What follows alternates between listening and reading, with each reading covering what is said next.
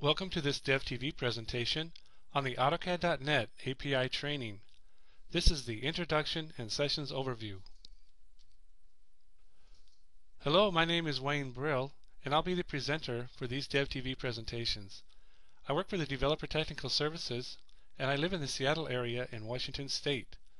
Developer Technical Services is a group of engineers who support the Autodesk Developer Network. If you see me at a conference, please stop by and introduce yourself. I would enjoy meeting you.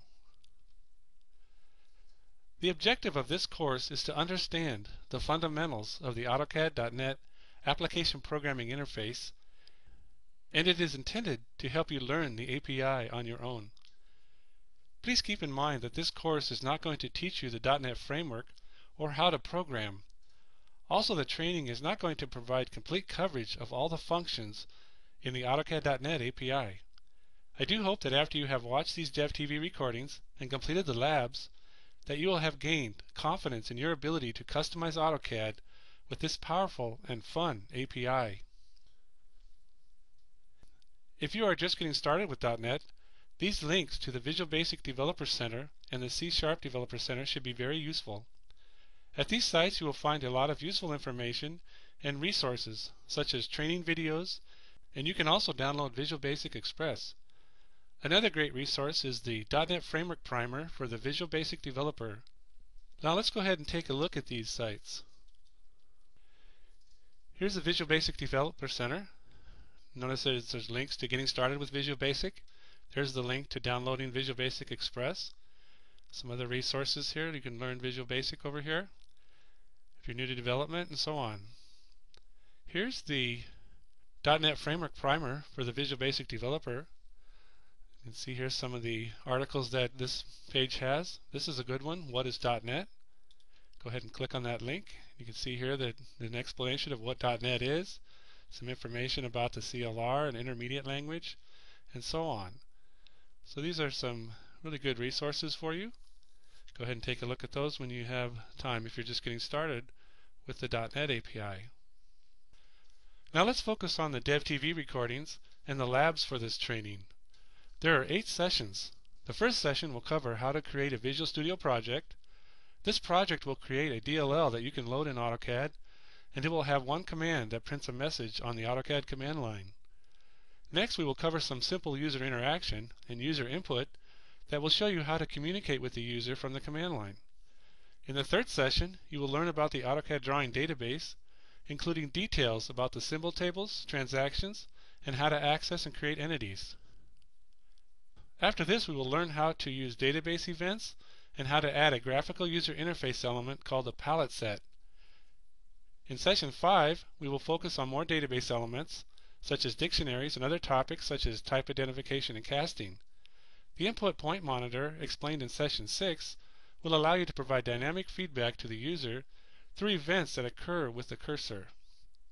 Following this, you will learn about jigs, which allow custom applications to create drag images when entities are added to the AutoCAD drawing. The last session covers more user interface elements, including context menus, which are right-click menus. We'll also cover drag and drop functionality, and we'll also learn how to extend the options dialog with custom settings. The training includes a DevTV recording for each section, as well as the lab. The labs are provided in both VB.NET and C#. The labs are provided in Word documents, and these Word documents contain an overview of the labs, as well as the lab steps. There are also Visual Studio projects with the lab steps in the source code as comments. So you can do the labs in 2 ways. The first way is to create your own project and copy in the comments from the Word document. The other way is to use the Word document for the general overview, and then just use the provided Visual Studio projects to complete the lab steps. The first lab is a little different, however. The goal of this lab is to create a new Visual Studio project, so we don't provide a Visual Studio project for this section. If you need an example of a completed project for Lab 1, you can take a look at the completed Lab 2. For Labs 2 through 8, there are Visual Studio projects that are completed, and these can be used as a reference if you run into a problem. Now let's go ahead and take a look at the labs for the training. Here we are in Lab 1. It's a Word document. You can see here that it has some overview of what to do in this lab or what this lab will do. Then it has the steps that you follow. And as we go down through this, you'll see screenshots to help you understand what to do. And then you finally get to some code that you add to the source window in your Visual Studio project. You can add this code right here. This is defining a command, and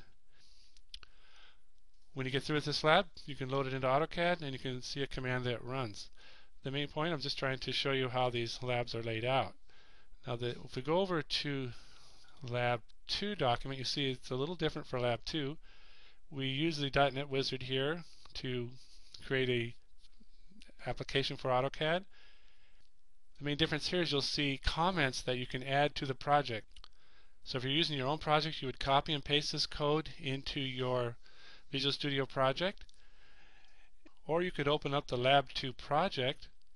Lab steps are already there. So here we are in Lab 2 in Visual Studio, and the lab starts down here. You see start of Lab 2, and this has the comments already added. So this is probably how I would go about doing the labs. I would use those documents to look at the overview of what the lab does, and then go ahead over to the project and just follow the code along.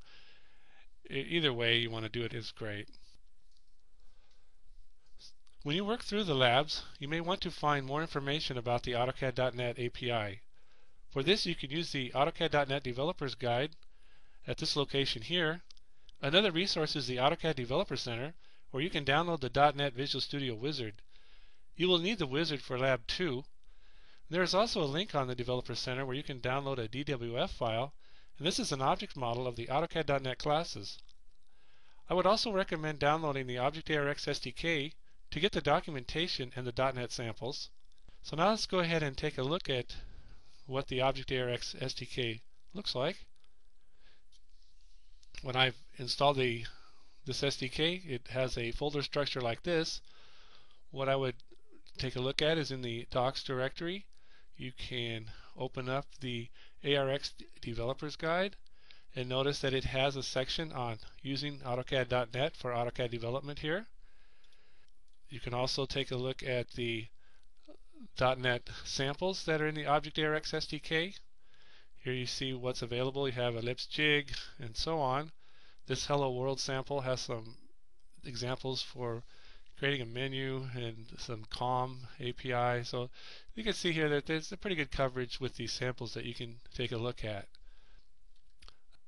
Another resource is the AutoCAD.NET Developers Guide. You can see here we have an introduction, getting started with Microsoft Visual Studio, basics of the AutoCAD.NET API. So there's a lot of information here you can use to learn the .NET API as you're going through the labs. Just remember these resources can help you as well. Some of you may be unfamiliar with the Autodesk Developer Network, so here's a little more about it. The Autodesk Developer Network is a program that provides professional support to programmers writing add-in applications for Autodesk software. If you think the program benefits listed here would be useful to you, then visit this URL and read more about it. You don't have to be a commercial software developer to join ADN. Thank you for your interest in learning the AutoCAD.NET API.